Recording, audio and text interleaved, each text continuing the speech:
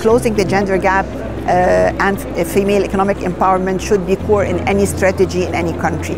We should start with, first, political will.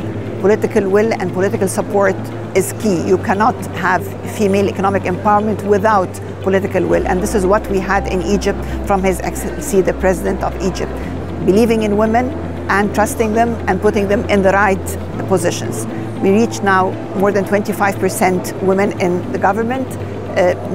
They are at the core of the government's portfolios. We have more than 27% in the parliament. We have positions that were restricted before for women. Like now we have more than 75 judges. For the first time since its inception, women are at the State Council. So this is a major breakthrough. Also, we have the first female as the chair of the Human Rights Council. The second is having the institutional framework. Institutional framework in terms of strategies, in terms of decrees, in terms of reform and regulations. Women Empowerment 2030 is at the heart of the vision, Egypt Visions 2030.